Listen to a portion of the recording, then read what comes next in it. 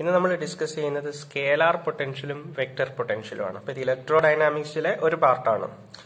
നമ്മൾ ഇതിന് മുൻപുള്ള ഒരു വീഡിയോയിൽ ഇലക്ട്രോഡൈനാമിക്സിലെ 4 ബേസിക് ഇക്വേഷൻസ് പഠിച്ചു. ആ ഇക്വേഷൻസിന്റെ പേര് മാക്സ്വെൽസ് ഇക്വേഷൻസ് എന്നാണ്. അത് ഏതൊക്കെയായിരുന്നു? First equation del dot E is equal to 1/ε0 into raw അല്ലെ, ഫസ്റ്റ് ഇക്വേഷൻ. സെക്കൻഡ് ഇക്വേഷൻ എന്താണ്?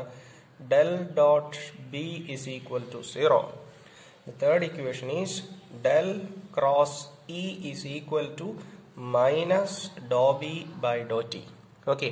And the fourth equation is del cross B equals mu 0 J plus mu 0 epsilon 0 dou E by dou T. Clear? Okay. ഇനി നമ്മൾ ഈ 4 ഇക്വേഷൻസിൽ നിന്നാണ് scalar പൊട്ടൻഷ്യലും vector പൊട്ടൻഷ്യലിന്റെയും concept എന്താണെന്ന് analyse ചെയ്യുന്നത്. അതിനകത്ത് തന്നെ ഈ 2 ഇക്വേഷൻസ് ആണ് നമ്മൾ യൂസ് ചെയ്യുന്നത്. Okay, so we are going to use the second equation and the third equation. Now what does the second equation tell? It is del dot B equals 0. What does it mean? It means that the divergence of B equal to 0 അല്ലെ. B എന്ന ഫംഗ്ഷന്റെ B എന്ന magnetic ഫീൽഡിന്റെ divergence 0 ആണ്. അതിനർത്ഥം എന്താ? B diverge ചെയ്യില്ല. Diverge ചെയ്യാന്ന് പറഞ്ഞാൽ ഒരു പോയിന്റിൽ നിന്നും ഇങ്ങനെ വിടർന്ന് പുറത്തേക്ക് വരുന്നതിനാണ് ഡൈവേർജൻസ് എന്ന് പറയുന്നത്. So B is not diverging. Diverging അല്ല എന്ന് പറഞ്ഞാൽ അതൊരു പ്ലെയിനിൽ ഇങ്ങനെ കേൾ ചെയ്ത് നിൽക്കുന്നു എന്നാണ് അർത്ഥം. സോളിനോയിഡൽ ആണെന്നാണ് അർത്ഥം. അപ്പോൾ മാഗ്നറ്റിക് ഫീൽഡ് ബിയുടെ ഡൈവേർജൻസ് 0 ആയതുകൊണ്ട് എനിക്ക് പറയാൻ പറ്റും ബി എന്ന് പറയുന്നത് ഒരു കേൾ ചെയ്യുന്ന ഫംഗ്ഷൻ ആണ്. അതൊരു സോളിനോയിഡൽ ആണ്. ആ ഉറപ്പുള്ളതുകൊണ്ട് എനിക്ക് ഇങ്ങനെ എഴുതാൻ പറ്റും. therefore vector B is equal to del cross A. ഏതോ ഒരു ഫിസിക്കൽ ക്വാണ്ടിറ്റി ആയ എയുടെ കേൾ ആണ്. ഇപ്പോൾ കേൾ ഫംഗ്ഷൻ എന്ന് പറഞ്ഞാൽ അത് സോളിനോയിഡൽ ഫംഗ്ഷൻ ആണ്. അത് ഡൈവേർജ് ചെയ്ത് പുറത്തേക്ക് വരില്ല. അപ്പോൾ ബിയുടെ ഡൈവേർജൻസ് 0 ആയതുകൊണ്ട് നമുക്ക് എങ്ങനെ പറയാം? ബി എന്ന് പറയുന്നത് ഒരു ക്വാണ്ടിറ്റിയുടെ കേൾ ആയിട്ട് എക്സ്പ്രസ് ചെയ്യാൻ പറ്റും.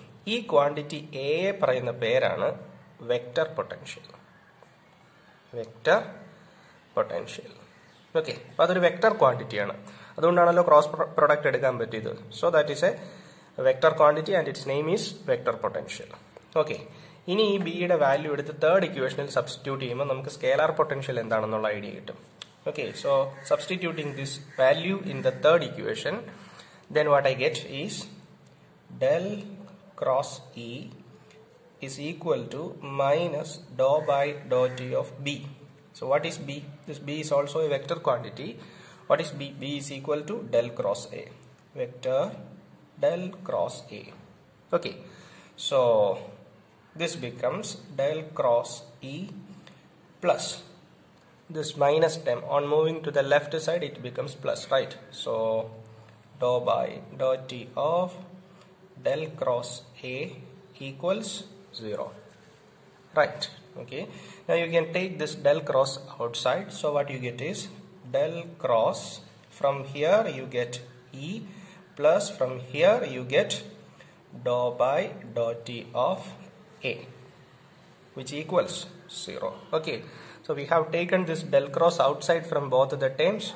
So from the first term we get vector E, and from the second term, on taking this del cross outside, what we get is dou by dou T of vector A is equal to 0. Clear? Now ഇതിന്റെ അർത്ഥം എന്താണ്? ഇത് മീൻ ചെയ്യുന്നത് vector E plus Dr by Dr T of vector A എന്ന ക്വാണ്ടിറ്റിയുടെ del cross എന്ന് പറഞ്ഞാൽ അത് കേളാണ്. കേള് 0 ആണെന്നാണ്.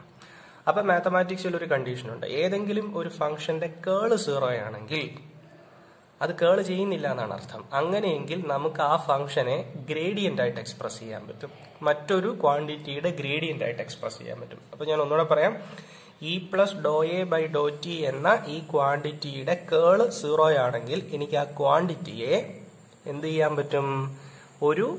മറ്റൊരു ക്വാണ്ടിറ്റിയുടെ ഗ്രേഡിയന്റ് ആയിട്ട് എക്സ്പ്രസ് ചെയ്യാൻ പറ്റും. I can express this quantity as the gradient of some other quantity. Okay, therefore I take this E plus dou by dou T of A as the negative gradient of some other quantity phi, where this phi has the name scalar potential. scalar potential. Clear? Okay.